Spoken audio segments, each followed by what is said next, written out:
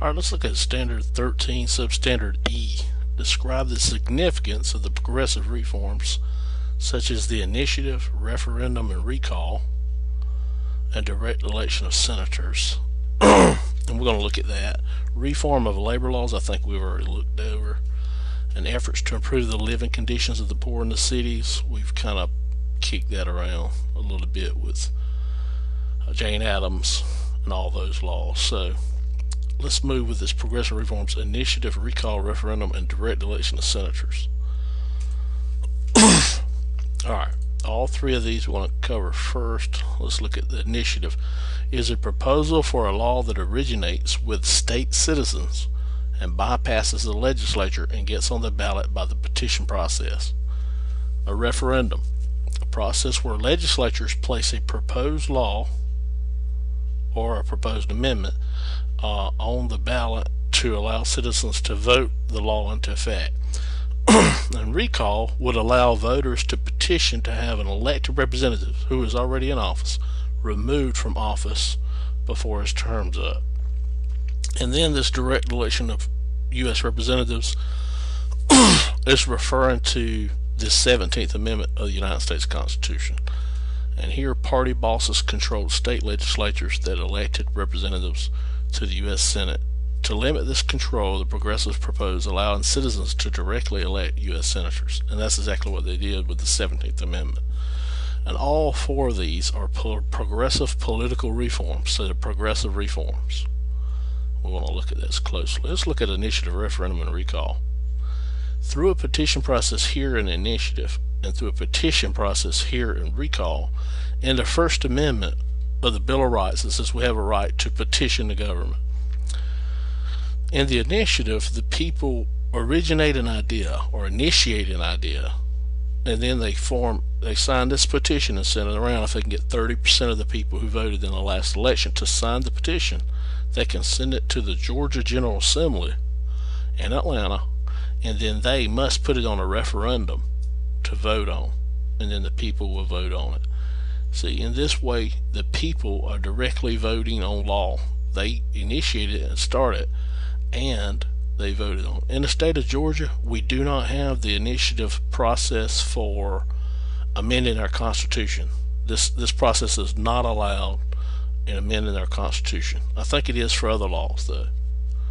Alright, now the second one here, referendum, is where the Georgia General Assembly, our legislature of the state in Atlanta, when it has legislation or constitutional amendment that it wants to put up for a vote, it will send that to a referendum vote, and the people will then vote on it. So here we have the people directly electing, directly making laws. Here we also have people directly electing laws, and are voting for laws in. Alright, and then here is where the people have a politician on the local or state level they don't like, they think he's not doing his job or doing something corrupt, and they want to remove him from office. So what they do is send around a petition. If they can get 30% of the voters who voted in the past election for that particular official, they can get this petition sent on to the Secretary of State, who will then hold a special election, and then the people will vote to remove that official.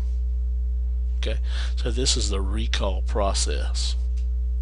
So initiative, referendum, recall. If you look at the end of this, the people are the ones who are voting right here. And in this one the initiative and recall, the people are the ones that actually initiated to begin with.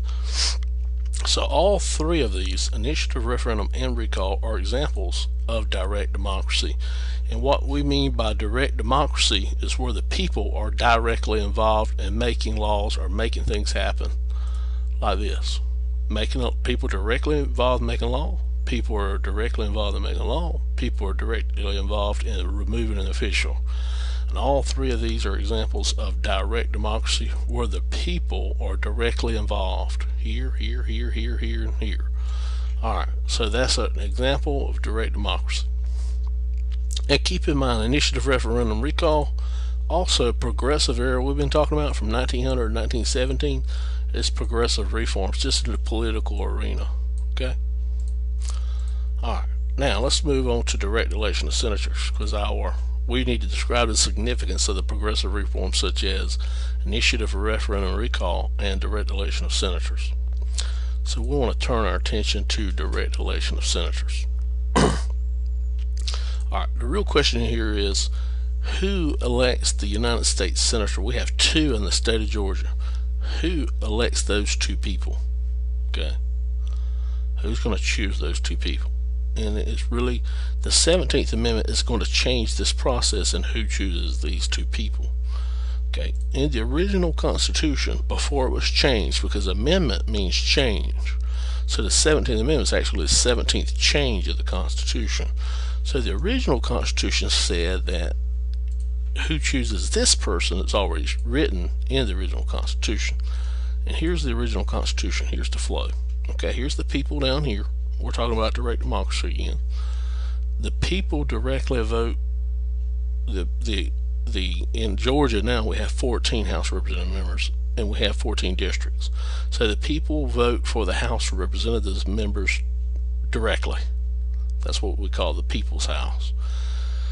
Now the people do not directly elect the president.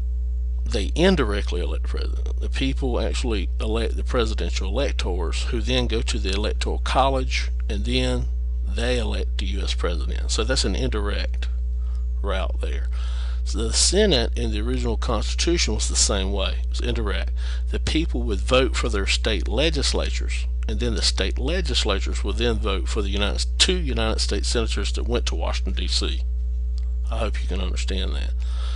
Alright, right. So no direct route here, no direct route here, but there is a direct route here in the U.S. House of Representatives. This has not changed. Okay, this has not changed, but this route here has changed. Okay. So what we essentially have here is, in the original Constitution, the state legislatures, all 50 state legislatures, are going to select these two people, okay, that are going to be United States senators for the state, for their particular states. Okay. Alright, so here's how this is going to work in the original Constitution. The people elect the people that go to the Georgia General Assembly, in other words the state legislatures, or state legislators if we're talking about the people. And then while they're in Atlanta, they're going to choose and then send two people to the United States Senate. The state legislature is Georgia General Assembly. Okay, that's the original Constitution. That's how it was supposed to go. Alright, now after the 17th Amendment, there's a change. The 17th Amendment is going to change something. Alright, here's what's going to happen with the 17th Amendment. We're going to wipe out these state legislatures, and we're going to put a direct route from the people straight to the U.S. Senate. So the people themselves are going to vote for both U.S. senators that are going to Washington, D.C. Let me show you. Here's before, with the original Constitution, or before this is before the 17th Amendment, after the 17th Amendment.